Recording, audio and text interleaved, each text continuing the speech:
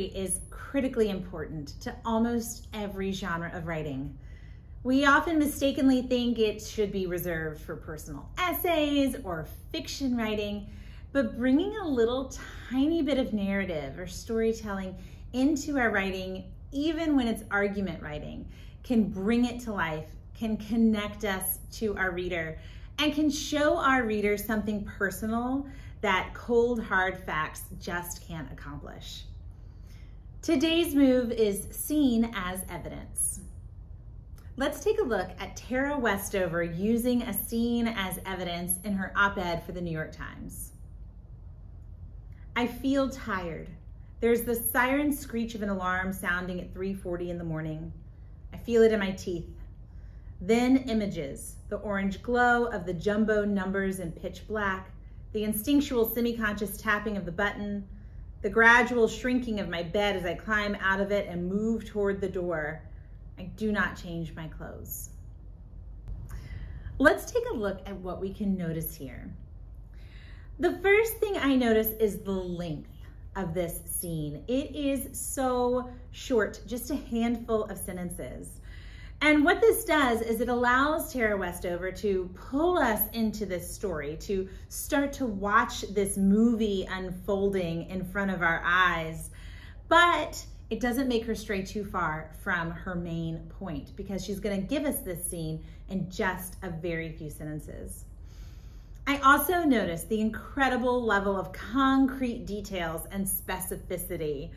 The alarm sounding at 3:40 in the morning. The orange glow of the jumbo numbers in pitch black.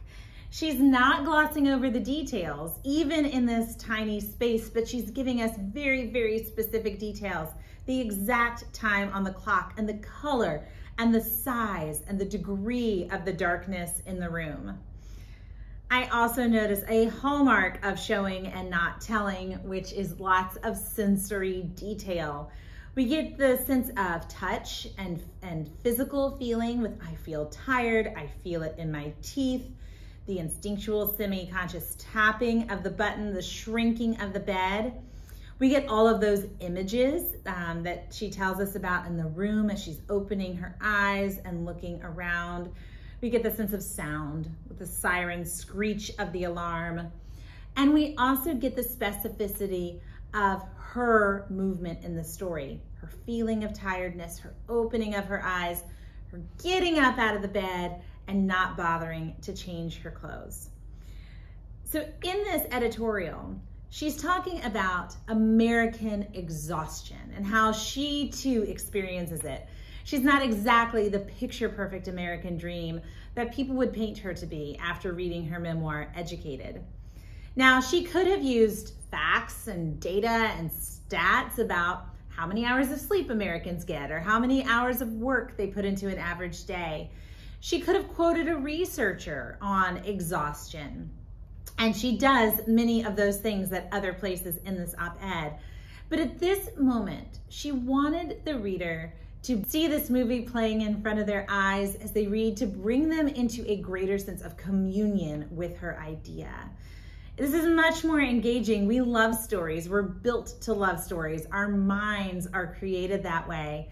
And so by specifically using a scene, a tiny micro scene, to say, I'm really tired, the reader can better see her point, can better feel her point and understand her point, and is also more likely to remember that argument that she's trying to make. Let's look at other writers who are using scene as evidence in their pieces.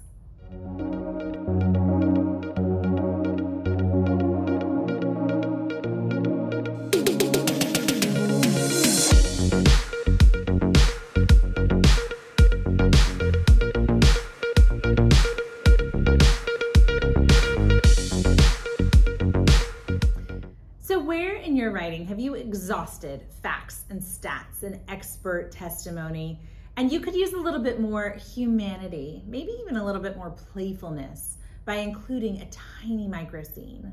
Where would you like your readers to feel what you are feeling and bring them into closer communion with you and your ideas? Where, in particular in your argument writing, could you bring it to life by including a scene as evidence. Thanks so much for watching. Please make sure that you subscribe so that you don't miss any mini moves for writers.